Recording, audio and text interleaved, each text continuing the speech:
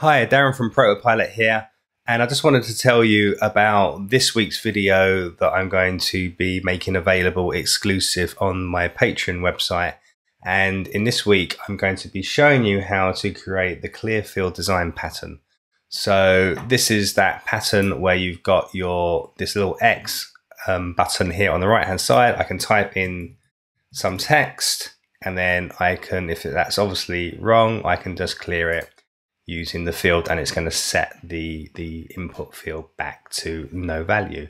And I'm going to show you 3 different ways of achieving exactly the same thing.